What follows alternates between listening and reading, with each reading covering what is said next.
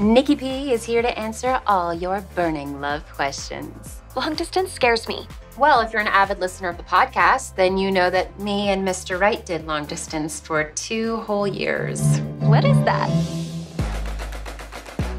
Lou! Oh! This can't keep happening. You storming up here and interrupting my work. So, How you write jingles for cereal companies? Your job is no more legitimate than mine. Mike. Oh, well, right on cue. Mr. Weisel here has expressed deep interest in adapting your podcast to a book.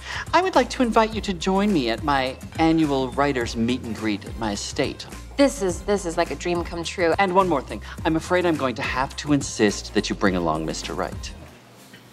Mr. Right.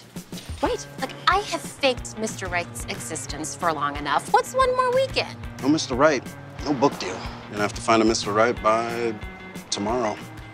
You can have noon to 4. so you are really desperate, huh? Okay, so just remember, you need... Wait, how did you already stain these pants? Those were not cheap. It's fine, let up, It's come on. fine. Mr. Right is aspirational. He's a successful human rights lawyer who minored in English literature and is an avid badminton, golf, and croquet player. We can't be risking any inconsistencies. Don't take me down with you. I'm not trying to take you down. You are taking me down. Why you look? It was crazy to think this could work. Just wait. We can do this. We gotta be a team. To see the two of you in action, you two seem to have something really special here. I can tell by the way you two look at each other. Well, what are we waiting for? Fate works in mysterious ways. It does, doesn't it?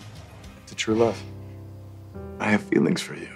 See, I don't want to be your fake boyfriend anymore. If we tell the truth, then I lose everything. For years, you've sacrificed your love life for this facade. Sometimes I don't know if you're doing it for the podcast or if you're doing it because you're scared. I feel like I have found my real Mr. Right. He's nothing like what I've described over the years. Luke, he's so much better than all of that.